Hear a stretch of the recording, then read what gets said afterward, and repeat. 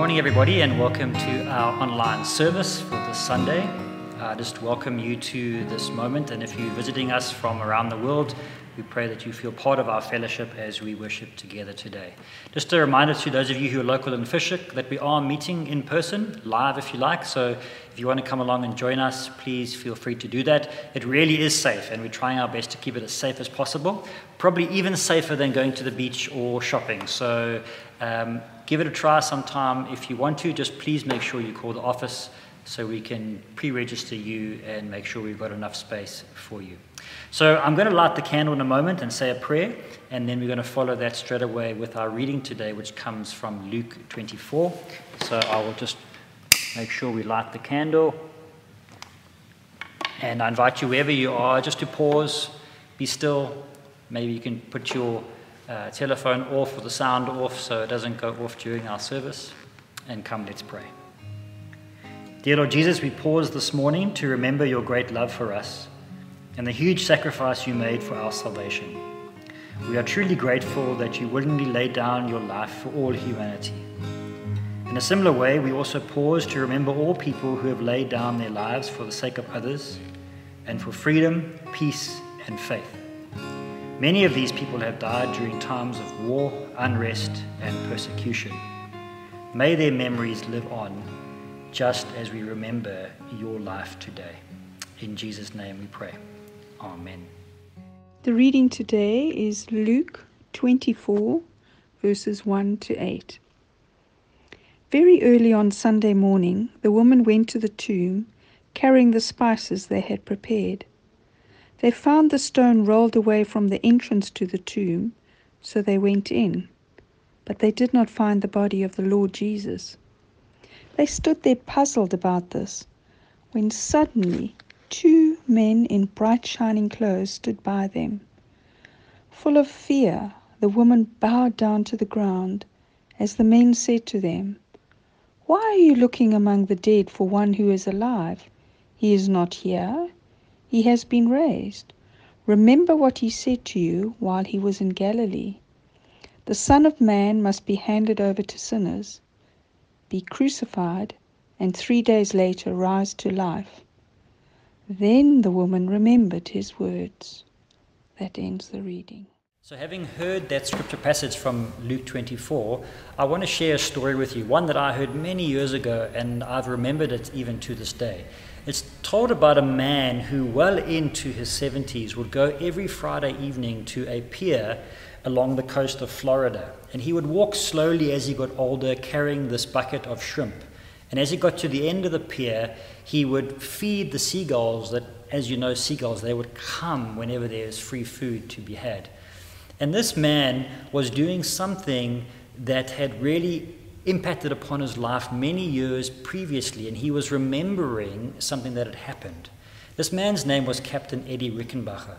And what had happened is during the Second World War, he and some of his colleagues were flying across the South Pacific, and their plane ran out of fuel. And so they had to ditch their plane in the middle of the ocean, and they had to fight not just the water and the sun, but also huge sharks that were circling their raft. Their raft was about 9 foot by 5 foot, and they said sometimes the sharks were even bigger than their rafts, which is pretty hectic. Anyway, they had enough food and rations for about 8-9 days. And then when that had come to an end, they realized that they were probably not going to be saved. And so one of the other members of their crew, Captain William Cherry, actually led them through what we would call the last rites. They had a little service, they sang a hymn, and then they pulled their hats over their faces to protect them from the sun, and they really just lay there in the life raft waiting to die. Now, a few moments after this happened, Captain Eddie Rickenbacher remembers that there was this bird landed on his head. And he said it was such an amazing, surreal experience because they were 100 miles, or if not more, out in the ocean, and there was no sign of birds whatsoever. But in this moment, this seagull landed on his head. And he kind of looked up from his doze, and he saw the look in the eyes of his colleagues who were in the life raft. And as if they could all understand that this was potentially a miraculous moment for them. And so what happened is, as quick as a flash, he managed to grab the bird And for those of you who are a bit squeamish, I need to tell you, just maybe turn away for a moment. But they ate the bird, and they had some leftover parts of the bird which they used as bait, and they managed to catch some fish. Now that gift, that seagull, helped them to survive for another 3 weeks in that life raft. And so they saw it as a sign from God that one seagull, one random lone seagull, came to them in the middle of the ocean as a miraculous sign from God that helped them to survive. And in order to remember that bird, Captain Eddie Rickenbacher felt that it was his duty every Friday evening to walk to the end of that pier and to offer the family, if you like, of that seagull free food. Now, it's a lovely story, and I believe it's a true story. But that story brings us into our theme for today, which is remembrance. So today in the church, we mark this Sunday as Remembrance Sunday. It is the Sunday that's the closest to the 11th of November, which is Remembrance Day, and we remember the end of the First World War and the Second World War. And in fact, this whole week has been about remembering past events. I remember as a child, Guy Fawkes, which is the 5th of November, always remembering that phrase, we'll go remember the 5th of November, and we always looked forward to that. The 9th of November is also the day we remember the Berlin Wall came crashing down, and obviously Remembrance Day, the 11th of November. And so we remember these past events to remember those who've passed on and for various different historical significance. But it's important for us because it also helps us to look to the future. Now, as Christians, we remember other things that relate to the life of Jesus. Now, particularly when we come to moments like Holy Communion, there are words that we use in our service that are about looking backwards. And so let me just read to you from 1 Corinthians chapter 11. I think many of you know these words well, but it says, "For I received from the Lord what I also passed on to you. The Lord Jesus, on the night that he was betrayed, he took bread, and when he had given thanks, he broke it, and he said, 'This is my body, which is for you. Do this in remembrance of me.'" And then it carries on through that passage to explain what we need to do. So even in the church, we have symbols or sacraments that we do to remember the life of Jesus or past events. Now, there are various symbols, like you will know that on Remembrance Day, the red poppy is a very clear symbol of Remembrance Sunday. And we need to ask ourselves, what are we remembering about those events? Take, for example, Remembrance Day. Are we just remembering those soldiers who died in those great wars? Or are we also remembering the families that were torn apart by that violence? Are we remembering the children, the women, the animals, just all the millions of people whose lives were totally turned upside down? Do we even go so far as to remember the enemy? Because often wars are seen only from our perspective and our side. Or do we remember that the enemy in any great conflict are also sons and daughters of family members, and their worlds were really ripped apart? And so when it comes to remembering, we must do it carefully, but also with great intention. And that is why today I want to speak about this topic of remembering. You know, John Newton, when he had that Amazing Grace experience, and he wrote Amazing Grace, he said, "Once I was lost, but now I'm found, was blind, but now I see." And so when we sing that hymn from John Newton, Amazing Grace, it should also take us back to a moment in our lives where we were lost, where we were without God. And so I think within the world in which we find ourselves, there are many moments, there are many symbols that can act as moments of memory for us. And like I've mentioned a few of them, Guy Fawkes, Remembrance Day, the Berlin Wall, Holy Communion, we should use those wisely as we look back at what has happened. Now, the Christian commentator F.E. Marsh describes what we as Christians can do as we look back in time. And so I'm just going to mention a few of those. They come from the Old Testament. We should remember things that remind us that the Lord has delivered us from slavery, that the Lord has blessed us with many things, that the Lord has given us great victories, the Lord has given us encouragement in this journey of life. And so there are so many passages in the Old Testament that lead us up to Jesus. And when we look at Jesus, we should also remember what he has done, but also the promises that he has come to fulfill. Now, I want to take us to another passage today, which is from Hebrews chapter 11. Now, I haven't read this for us because it's a very long chapter. It's over 40 verses. But you would know, some of you would know this, but maybe some of you don't, that chapter 11 of Hebrews is what we would call the hall of fame, the roll of honor of all the great Christians who had lived before the time that the letter of Hebrews was written. And it's important for us because although some of their names are mentioned in quite a short space in this chapter, their stories are so powerful. Now, I remember a few years ago, we had the privilege of traveling to France and going to some of those battlefields where the First World War was fought. And obviously Delville Wood, as South Africans, is quite an important place for us. And I remember walking around some of those graves and just having a look at the names of people that, if I'm honest, they didn't mean anything to me. They were just the name of a person. But each person's name, their date of birth and their death, has a huge story behind it. And the fact that many of them died for their country and for a cause they believed in is very telling. Now, the same happens in Hebrews chapter 11 when we come to some very well-known people that are recorded in the pages of the Bible. Abraham is obviously one of them, but Abel, Enoch, Noah are some of the first ones that come up in the early pages of the scriptures. Now, Abraham's an interesting one, because we remember Abraham as an incredible man of faith. In fact, if I can just come to this verse, I'll show you verse 8. It says here, it was by faith that Abraham obeyed when God called him to leave home and to go to another land. He also went there without knowing where he was going. And then when he reached the promised land, he lived there by faith, and so did Isaac and Jacob, who inherited the same promise as Abraham. And what is interesting about Abraham is that we remember that he was led by God to go to this foreign land, and Abraham did this because he trusted in the promises that God had already given to him. Abraham remembered what God had done in the past. And then we come to that moment, which is not really recorded here in Hebrews 11, but we know if you go back and look in the Old Testament, that really hectic moment in Genesis where God says to Abraham, "Are you willing to sacrifice your son Isaac?" Now, that story can really stump a lot of us because we think, well, Abraham and Sarah prayed for a long time for God to bless them with a child.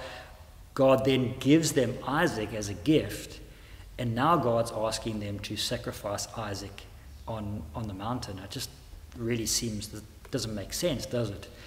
Now, we know, thankfully, when we read the story now, we know how it works out and it's got a positive ending. But Abraham didn't know that at the time.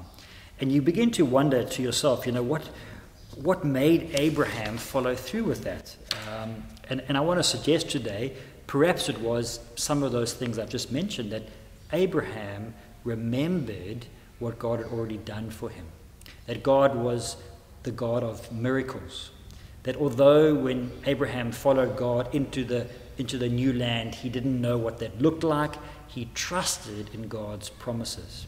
And I think that's also an important thing for you and I today as we remember things, and even as we stand in this uncertainty of COVID, is that let's remember God and in the mystery of who God is, but that God is faithful and that God is able to deliver us from situations that seem impossible. I love the image of the phoenix because it always reminds me that, out of the ashes we can rise. And there's many wonderful Christian songs about that. But it teaches us that God is the God of the resurrection. That even in moments of darkness, in moments where everything seems lost, we don't know the way forward, that we know that God is the one who's able to raise us up, just as he raised Jesus up, that he's able to raise us up from those places of despair. And I think maybe some of us watching today have been feeling that, if not over the last couple of weeks, but over the last couple of months, where we are very much on edge. Despair has closed in around us. Perhaps that word from Abraham is a reminder to you and to myself today that if God is able to raise Jesus, if God is able to raise Lazarus, if God is able to miraculously provide the ram in the bush for Abraham, then God is surely able to do things for us that we can't even conceive of, even today. I encourage you to keep reading through Hebrews 11 if you want to, because there's many other famous people. Isaac, Jacob, Joseph, Moses, Joshua, Rahab, Gideon, Samson. I mean, there are so many of them. I'm almost feeling bad that I'm leaving some of them out. But have a read of it. And the reason why I want you to read it is because I think each of us identifies with one or two biblical characters. There are one or two characters that sometimes mean a lot more to us than the others. And it maybe has to do with our own circumstances or our own life experiences. But the reason why I ask you to identify that character, to remember that famous biblical character, is because it should do something for us. It should, number one, it should inspire us with hope. That God was able to take that person, let's say Joshua or David, and able to use them in a way that they didn't even expect. And that God was able to guide them into their futures. And not only to inspire us, but also to offer us hope for the present. Because for me, remembering is not just about a past experience, but it's about also remembering that we have a future. And there are also many passages in the scriptures that speak to us of that. I think Jeremiah 29:11 is one of those I've mentioned before. And it's a pertinent reminder to us that God is not just only interested in what has been or what is now, but God is equally interested in what lies ahead for you and I. Now, many times, if you're like me, you want to know what that is. And it's hard to live day by day. And I think COVID has really shown me again that we need to take each day as it comes. And Jesus said in the Lord's Prayer, give us this day our daily bread. In other words, Lord, give me enough sustenance and enough strength for today, because I'm going to need it for tomorrow. And so as we remember these things, we remember that God has been and God is and God will still be. I found a couple of other commentaries that spoke about this, and let me just share some of their thoughts. And they spoke about how on this Remembrance Sunday we would be wise to remember a few things. Here are these things. That faith trusts God's promises even when they appear impossible. Faith fears no human being, only fears God. Faith perseveres even when there is no reward in sight. That's a hard one. Faith holds on a bit longer when all others have jumped ship. Faith inspires us when the world seeks to demoralize us. And I think David in Psalm 78 summed this up well, where he said, the people of God remembered their Lord, that he was their rock, the God Most High was their Redeemer. That's Psalm 78. And so, friends, as you and I contemplate this day, this Remembrance Sunday, I ask you to do that. Look back, but look back also with the notion of looking forward. Now, I want to tell you another story that happened when Kim and I were traveling many years ago. We got to travel through Nepal, and one of the beautiful treks we did in Nepal was in the Annapurna Sanctuary. Now, where you end up after about day 8 or 9 is at the foot of these majestic mountains. Now, Annapurna Base Camp is about 12,500 feet above sea level, and that's epic in itself. But on the way to base camp, you climb a hill on about day 3 or 4, depending on how quick you do it, which is about 9,000 feet. It's called Poon Hill, and I remember we got a classic photo of us standing there. The only reason why you climb Poon Hill on the trek is so that you get to see where you're going to be going. Because you start at about 2,000 feet and you walk 1,000 feet in the morning. You watch the sunrise, you look to where you're going, and you can see Annapurna Base Camp. And then almost as soon as you got there, you take a few photos and then you turn around and you go back down again.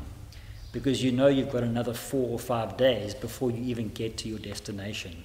And I share that image not to make you jealous about our traveling days, but just to share with us that in faith, sometimes that is what remembering is about. It's about climbing to a moment, and maybe even a Sunday time of worship is that for us, where we climb to this moment where we know we're in the presence of God, we can see where we've come from, but also God gives us a glimpse of what is to come.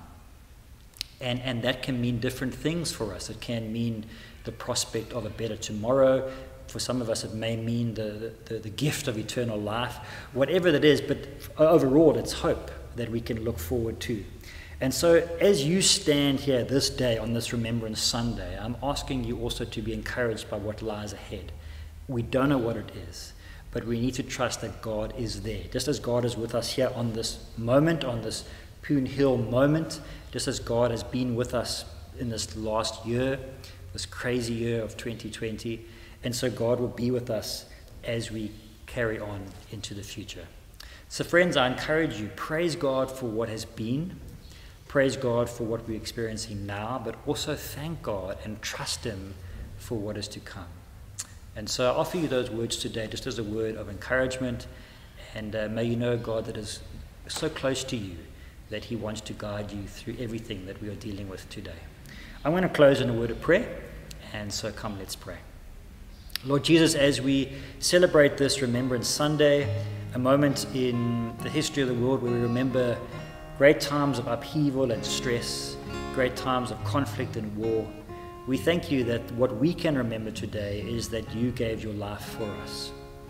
That Jesus, you laid down your life for those you loved and for us as your friends.